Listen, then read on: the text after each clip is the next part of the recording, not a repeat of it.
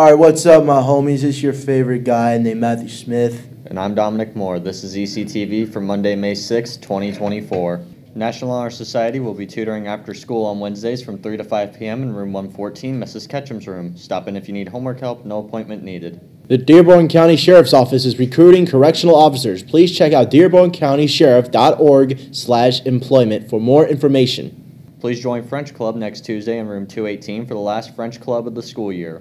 They will be discussing next year's leaders and plans as well as celebrating the senior members. Please come with lots of ideas. Now for weather.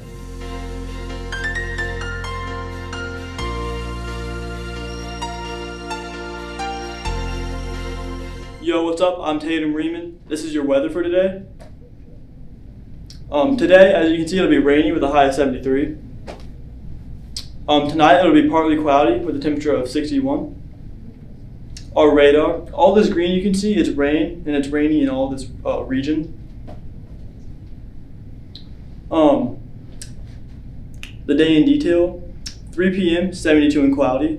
11 p.m., 66, mostly cloudy.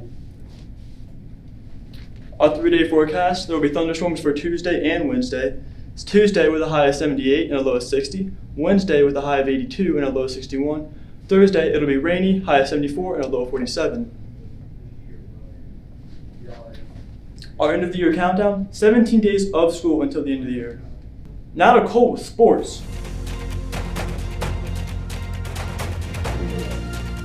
What's up, EC? I'm Cole Miller, and this is your sports for today.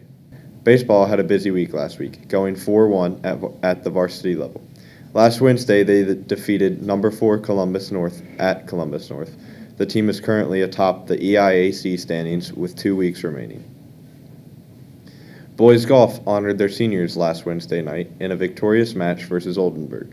They also finished 4th at the Batesville Invite Saturday with 13 teams. The varsity softball team went 3-2 on the week and sits 4-3 in the conference race. This is an important week for conference reasons with the leaders. Connorsville is scheduled for 2 games this week.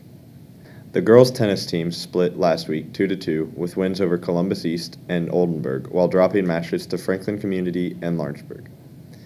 Last Wednesday, our unified track and field team competed versus Franklin County in a meet.